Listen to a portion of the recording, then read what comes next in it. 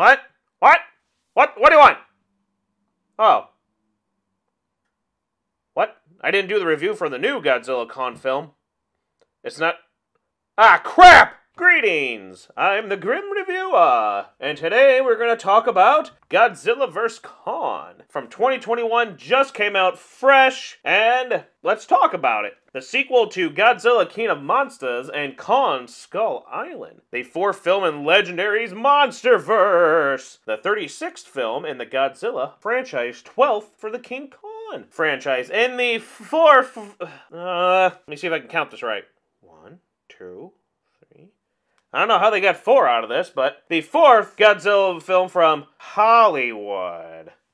So they say. You can see it on HBO Max or in theaters, which is nice. And let me tell you, it was pretty nice to be able to go to the theater. Everyone's wearing masks, so I get to be in disguise, and you didn't, get any trouble with, being me, and people going, hey, aren't you that guy, and getting all freaked out and stuff. No problems at all. Excuse me, sub. But you're blocking the screen with. Aren't you that grim guy that review? Yeah, aren't you the? Yeah, what are you doing here? Hey, what's causing this? Hey, why don't you get out there and say, wait, I'm gonna go tell me you're not wearing a mask. Why aren't you? What? Like I said, no problems at all. There comes a time where we need certain battles to come out. Alien vs. Predator. Freddy vs. Jason. Now Godzilla vs. Kong. It's time, folks. It's time. Generally, it's got positive reviews from critics, except for some people who were criticizing it for its script and human characters. I think we're all in agreement here that we don't give a shit about the human characters. We want to see the two monsters go at it. Whoa, not that way. I'm sure there's some people out there who want that. But anyway, we just want to see big kaiju, titans, beating each other up.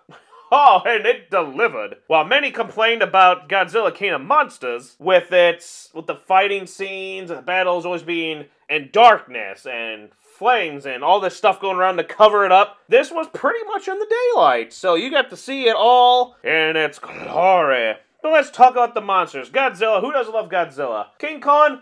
King Kong. Let me tell you about King Kong. I'm going in there thinking, how could King Kong beat Godzilla? It just doesn't seem possible. Just like in the other movie, check that review out for the older version of this. Yes, this is in a sense a remake in a sense. But anyway, it made no sense. Lightning out of nowhere recharges him and gives him powers. But in this, Godzilla has the atomic breath and he should be able to kill the monkey, just like that. But they give him something. He has an axe. A powerful axe. But anyway, I felt for Kong in this one. I felt bad for him. I felt him. You could see in his eyes the emotions with the little girl and the sign language. Him getting to speak through the sign language. There were moments where I'm like, oh, I'm rooting for you, King Kong, even though I'm like, go Godzilla, go. But just like Peter Jackson's beautiful King Kong remake, we in cinema have been able to give emotion and show the emotion with him. Through that film, tear in the eye, and this one, tears in the eyes, because I felt bad when they're like, he just wanted, family and to be a part of... it was beautiful. I cried for Kong just like it did with Peter Jackson's film. But let's get on with a little bit of this. Boy, the opening sure looks familiar.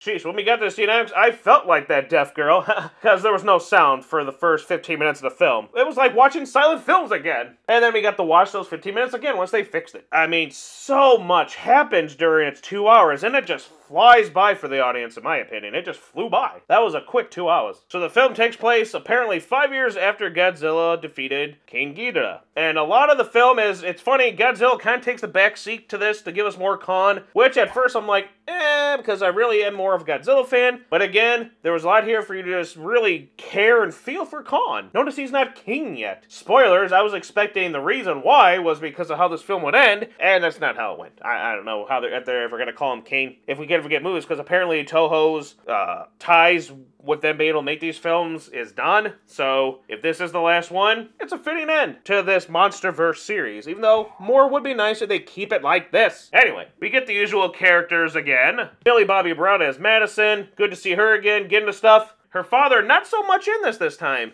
Maybe he's going around chasing newspapers from cats, leaving them on his doorstep still. I don't know. And Madison joins up with her friend, Josh, and Bernie. Bernie, he was fun. No, not that Bernie. don't see the fun wackiness in him, but Bernie Hayes, an employee of Apex, and also a conspiracy theorist podcast guy. Ooh, he has some good moments. Kind of touchy moments there with him and his alcohol. I mean, with his wife, who's dead. Spoilers!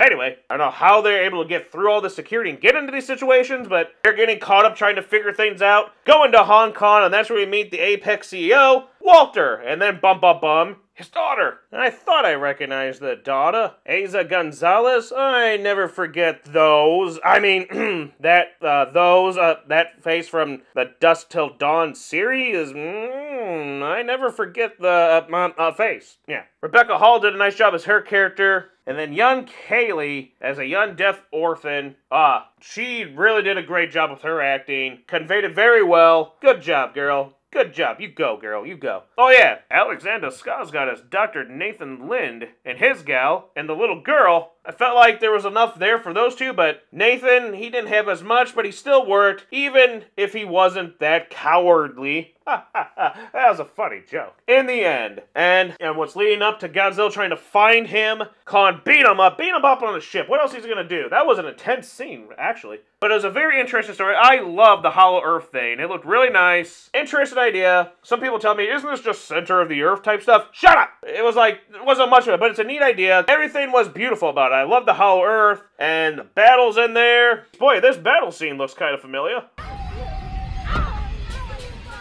Khan has his throne. Khan gets his heritage. Everyone else... well, I felt bad for Hong Kong. They're taking shit in real life and in this film. I've seen this before. Nice homage to the original Godzilla vs. King Kong film. And then the other bad guys being the humans, because humans are the baddest of all, and we're the true evil here, not these gentle giants. And then we get, hey, I've seen this before. Dr. Xavier. You look different now. More Asian. And with hair. Controlling inside, wow, Ghidorah. Ooh, his skull. Interesting. Controlling Mechagodzilla. One thing for sure, I was shocked that it wasn't Mechagodzilla disguised as Godzilla. That was a shocker. Mechagodzilla shows up and does some badassery, and Godzilla has to fight him, but Godzilla can't, and then Kong comes in to help, and they're like, we bros, we chums, we are gonna team up and do this, and it's a really neat final battle. I really liked it, especially, I don't know, they're like, yeah, we cool, type of things there. I don't know. The motivation for him to fight is a bit weak, but the story works.